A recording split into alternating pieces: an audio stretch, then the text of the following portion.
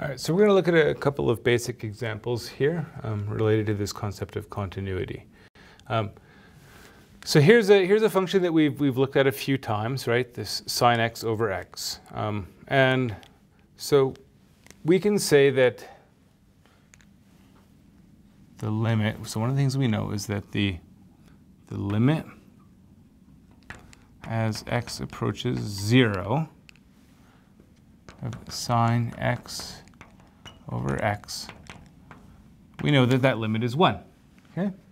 Now, knowing that that limit is 1 is not quite enough for me to tell you that the function is continuous, because if you were to sketch the function, right, it's undefined at 0. So you'd have a sketch which did something like this, right?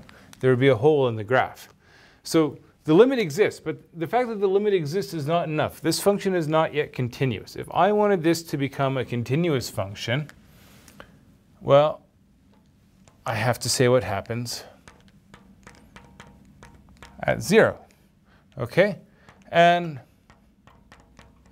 it's, and I can't plug in just any old value here. If I decided to make this 0 when x equals 0, well, then f of 0 would be defined, but it wouldn't be equal to the limit. If I want f of 0 to be defined, I got to make sure it's equal to the limit. So I got to give it a value of 1, right? So giving it that value of 1 essentially plugs the hole, right?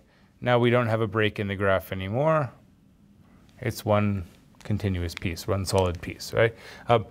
This sort of situation here where the limit exists, we have a limit exists, it's finite, but at that point the function either is undefined or isn't defined correctly. These have a name. These are known as, removable discontinuities.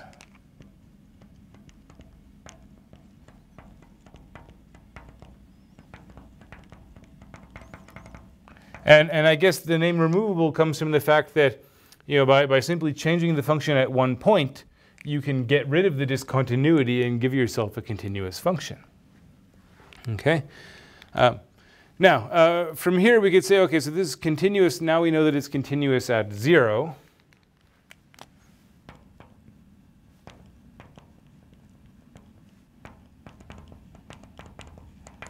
Okay? In fact, this function is going to be continuous now. Now that we've made that correction, this function will be continuous for all real numbers. The way to establish that is using certain properties of continuous functions that we're going to get to in a couple of videos from now. So we're going to state some theorems that say that, well, for one thing, we know that the sine function is always continuous. In fact, we proved that back when we were looking at analytic limits. We used the squeeze theorem and some identities to show that sine is always continuous. X is, well, it's a polynomial function. It's a very simple polynomial function, I suppose. But all polynomial functions are continuous. That's also been established.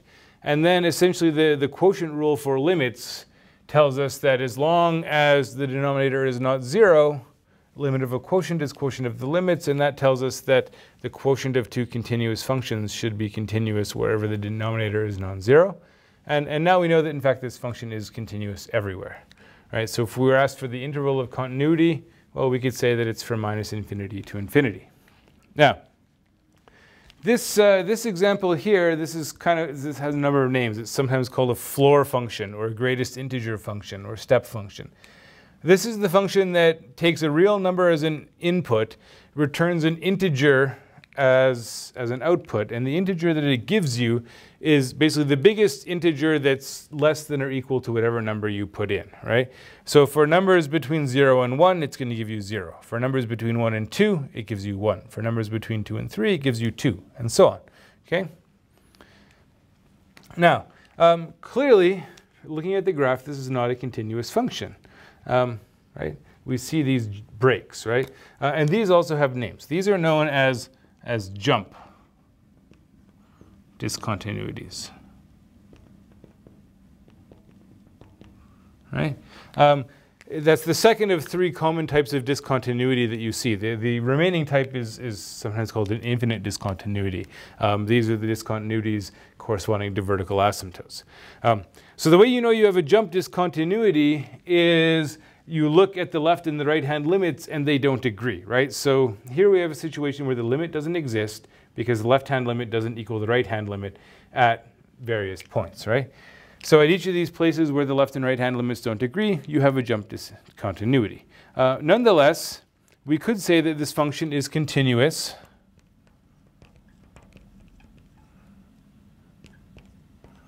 on, well, it's continuous from 0 to 1. And in fact, we can include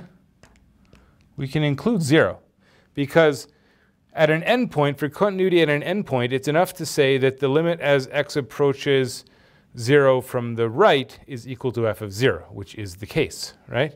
So it's continuous on 0, 1. It's continuous from 1 to 2. It's continuous from 2 to 3, and so on, right? And also from -1 to 0, and so on. So all these it's continuous on all these half-open intervals. One word of warning. If you're used to dealing with domains of functions, you might be tempted to take the union of all these things, right? You got a bunch of intervals where the function is continuous. You want to say that it's continuous on all of them, and so you're tempted to take the union. The trouble is, if you take the union of these intervals, well, then you're going to miss the discontinuities, right? Because the union of the interval from 0 to 1 and the interval from 1 to 2 is the interval from 0 to 2. 1 gets included because it's included here, right? But it would be false to say that this function is continuous from 0 to 2 because clearly there's a discontinuity at 1. So one of the things that you'll find in the Apex textbook is that when we're talking about intervals of continuity, we never use union notation to talk about intervals of continuity, right? We just list the intervals without taking the union. This is something to be aware of because in other textbooks you will often find the answer given using unions. And if you're using online homework systems like WebWork, you might occasionally be asked to input your answer using unions. In some contexts this is correct, but in certain cases like this, using a union would certainly give you the wrong answer.